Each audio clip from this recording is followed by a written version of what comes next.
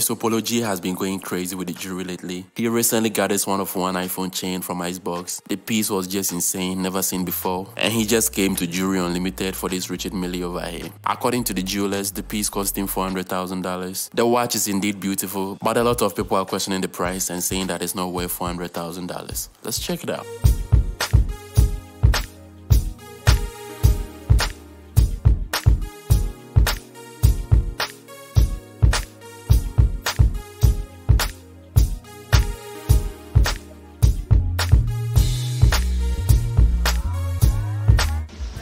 Hey, y'all gotta stop pressing me on my album too, man. Y'all be making me feel bad, bro.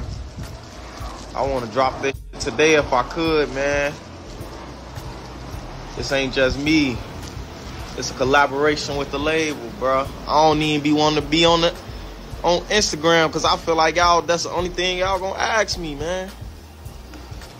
Bro, y'all gotta give me some time, man.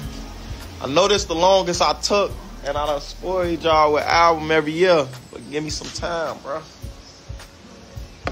I promise I got y'all. And if you waiting this long, just know it's gonna be some.